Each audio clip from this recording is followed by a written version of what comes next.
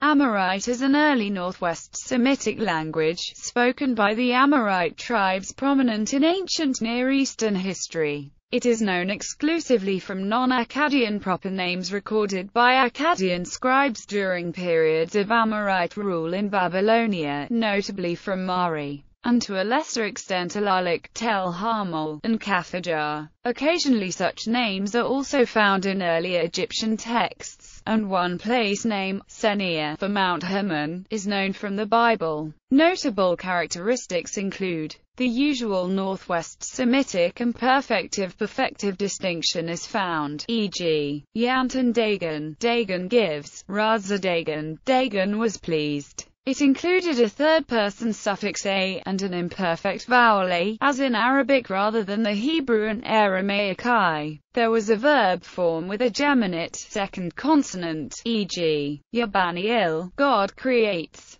In several cases where Akkadian has s, Amorite, like Hebrew and Arabic, has h, thus who, his, ha, her, causative h or the first person perfect is in t, new, as in the Canaanite languages.